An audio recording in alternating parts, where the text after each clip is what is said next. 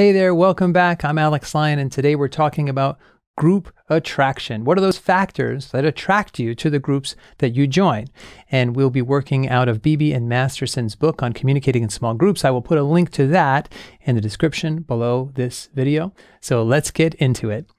So there are three variables that attract us to join the groups that we join. Number one, group activities. Clearly, if you like the group's activities, you want to form a group with other people that like those activities or join a group. So a friend of mine is really big into disc golf and he enjoys it and loves it. And he has a group of people that he goes out with. He has invited me to become a part of that, but because I've never really played disc golf, it's not the activity that I enjoy, even though I like my friend quite a bit. It's just not an activity that gets me to join that group. But he has a group of other friends that have that activity, and that may be one of the only things they have in common, but they join that disc golf group because they all like that activity. And there are many other kinds of activities that you might join. It could be sports and activities and things like that, but it could also be other kinds of things. It could be a reading group, and you might really like that book that they're reading, or just reading generally. And so you might have a weekly group that you get together and you pick and read a book together because you enjoy reading and talking about books. Group activity. So if you like the actual activity and work that the group is doing, you may want to join that. And the second is the group's goals. So groups typically stand for something, and there's a purpose, a mission. Maybe the group is going to go on a trip to help some impoverished people build a water well, a fresh water well. You like the group's goals, and so even though you may not know any of those people, and it may even be difficult for you to do that, you might not have the skills, you say, I really support this goal, I want to be a part of that. And so you join the group because you support the goals and you want to be part of something that's a little bigger than you. You believe in the purpose, you believe in the mission.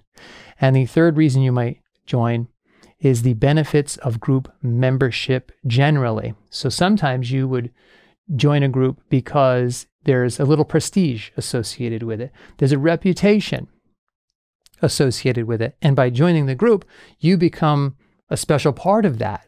So if there's some super fancy group and you're a part of it, then let's just pretend you worked at a really well-known company.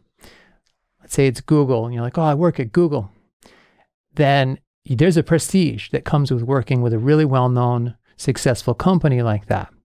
And groups might be the same way. You might be in an honors society, and being in that honors society shows that, oh, you're a special person.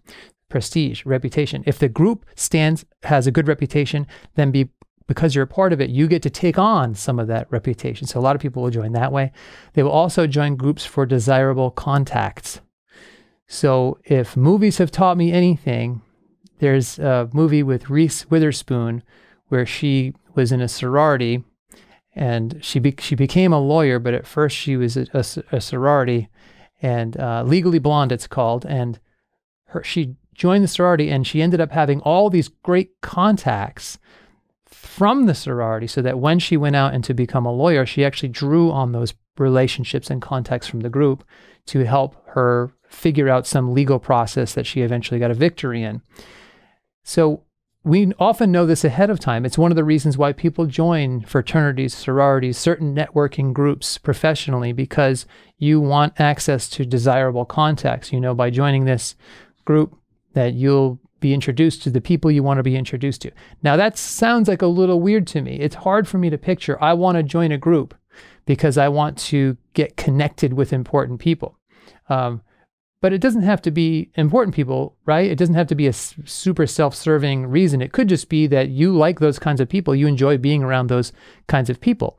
So the contacts that you want to be involved with and network with could be already in those groups. And so you join those groups to find people that are like you in a way. So those are the three main reasons or factors that usually influence whether or not we will join a group and stay with a group: the activities, goals, and membership. So question of the day, I would like you to think of a group, if you are part of one, could be a sports team, could be a social club, that you are a part of, and see how it lines up with these three variables. Are you there for the activities, the goals, or the benefits of membership itself, or some combination of those three things. I would love to hear your comments in that section below the video, and I look forward to reading them. So thanks, and take care.